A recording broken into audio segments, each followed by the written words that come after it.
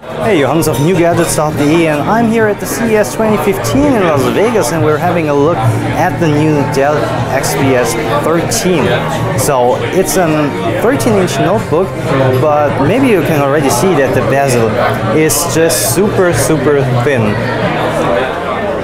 So this one is really a unique notebook because I never saw such a display on a notebook before.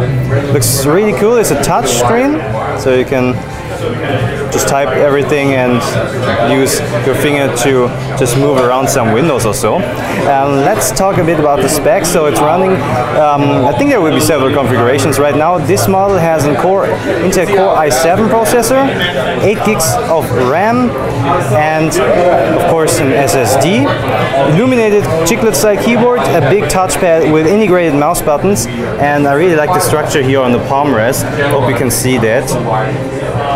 A little bit carbon style, and again the display is just gorgeous, to be honest. So let's have a look at the screen resolution here.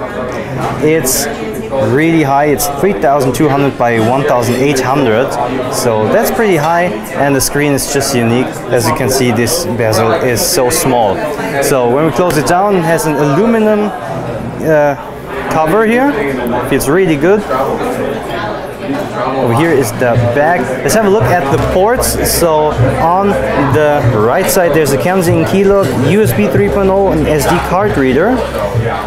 And the speaker over here is the DCN DisplayPort, USB, and also the headphone jack, and also what I really like, a battery indicator. So if you press this, you can see how much battery is left without opening up the notebook.